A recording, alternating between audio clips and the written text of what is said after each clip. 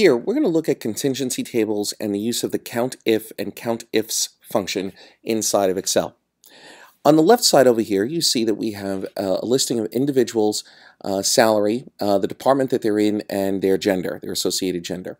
And we created a series of tables over here, and I'm going to go through them step by step to show you how we created them. So in the first one, we want to basically count the number of people that are male or female in this table. So we set up our little table that says male, female, and a count. And in here, we're going to use the COUNTIF function. So the COUNTIF function will basically count in this range or this array all those values that match a given criteria. And here it's going to be equal to male. So, and it is case sensitive, so we would have to match the capital letters M-A-L-E or then F-E-M-A-L-E.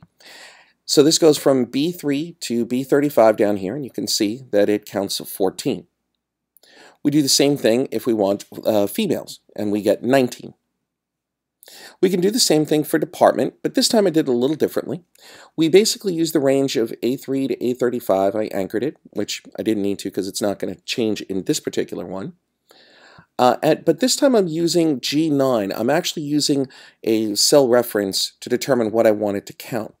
And this is why we have the anchors here, because what we're going to do is we're going to take this and we're going to copy it.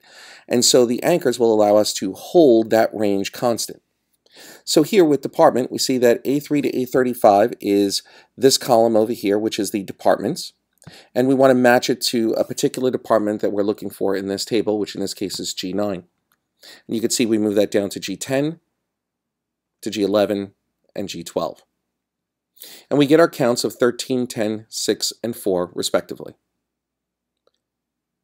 Now let's say we want to do a contingency table, a two-dimensional table, male, female, and the individual departments. So in order to do that, we're going to actually use a different function, the COUNTIFS function. Now the COUNTIFS function will take multiple parameters. So whereas before it might have stopped here with just the two, the range and then the criteria, we can add another range and criteria right after it. So here is our next range and our next criteria. So let's break this down a little bit. So here we want the number of people who are in the finance department and are male. So we say using COUNTIFS, there's the S because it's going to be multiple, A3 to A35, which corresponds to the department, and we want to match it to G17, which is going to be this.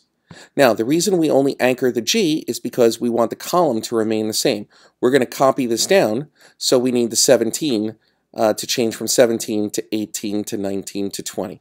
So when we copy this, you'll see that that becomes G18, G19, and G20. Now, what we also want at the same time is we want to look at the gender. So our next set of criteria is B3 to B35, again anchored. And this time we want to look at H16. Now the H in this case is going to be standard here, and we are going to look at H16 as we copy this down. When we copy this over to the right side, the H is going to move, and it's now going to become I, which will correspond to the female column. And here we'll end up with the 8, the 5, the 5, and the 1. Again, the first set of criteria for, in this case, the rows, the next set of criteria here for the columns. We can then sum them up just using our sum these pieces, or we can actually just count the total number of fins, the total number of ops, the total number of marketing, the total number of IT, and do the same thing for the total number of male and total number of female. Now what we can do is we can actually create a percentage table to understand the probability of being in any of these departments, and that just becomes a simple calculation of dividing the actual cell by the grand total, which would be at the bottom corner. So here we get 5 out of 33, which would be roughly 15%, and then 8 out of 33, which would be 24%, and so forth, until they total 100%.